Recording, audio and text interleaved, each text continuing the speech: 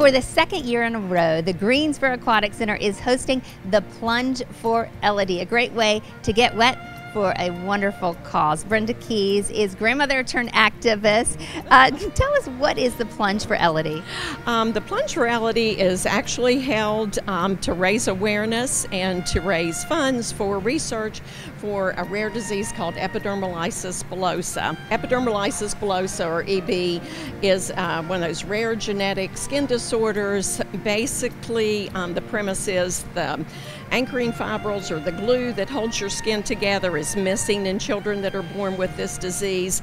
So their skin is very, very fragile, and it's prone to blistering, shearing off, just tearing as a result of just very mild friction or trauma. And we know little children have lots of falls when they're learning to walk, when they're learning to run, as they're climbing, and so it's really dangerous for children. It's especially challenging for babies. Our grandson, who we're doing this in honor of, is 3. We are hopeful that he is kind of past that terribly rough stage where crawling, walking, falling, tripping, all that kind of stuff has led to some pretty nice injuries. But so of course he was born with it, and then you wanted to learn as much as you could about it. Right. And you heard about this plunge. What exactly was the connection to the plunge and this disorder? The Plunge for Elodie was started 6 years ago in honor of a little girl named Elodie Cubic.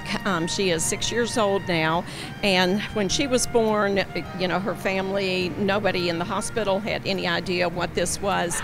And so some friends of her mother's, some friends from high school actually, got together and said, what can we do to support you? What can we do other than bringing you a casserole for dinner?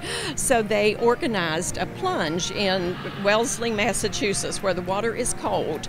And this polar plunge, like I said, this is the 6th year they've been doing this polar plunge, and this amazing group of women have raised almost $500,000 to go to a research partnership that was actually co-founded by Eddie Vedder of Pearl Jam. Kind of interesting because his wife's best friend from high school has a child with this disease also. So all the money raised goes strictly 100% to research to find an effective treatment and hopefully a cure for this disease.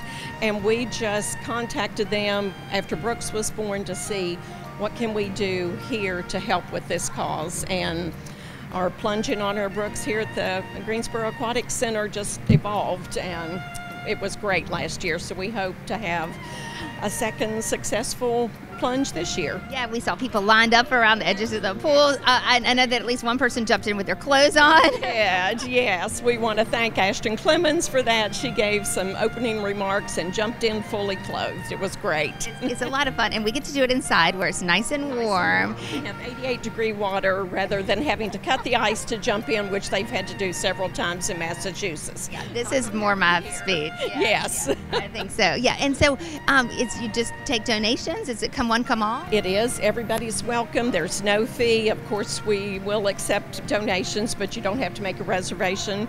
Just show up. It is on March 25th from 12 to 2. We'll have some donuts, things to eat, but basically it's just a fun pool party. We have a great time. I mean, and we all need a reason to have a little, get in some warm water this time of year, for sure.